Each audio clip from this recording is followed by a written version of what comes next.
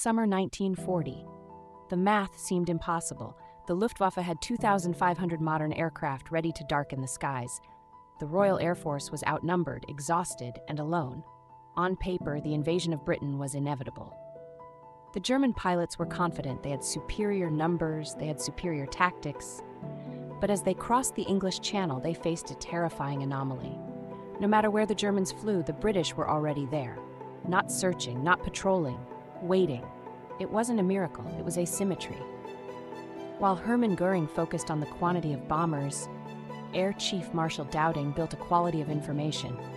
The chain-home radar system. Here lies the tactical contrast that decided the war. The Luftwaffe fighters were flying blind, wasting precious fuel and pilot endurance on constant sweeps. The RAF pilots, they sat on the ground. Engines cold, sipping tea. They didn't waste a drop of fuel until the radar operators gave the vector. The Dowding system turned the battle into a trap. It allowed a small force to be everywhere. The large force was. The Germans were a heavyweight boxer, swinging wildly in the dark. The British were a sniper with night vision. Germany brought 2,500 planes to the fight.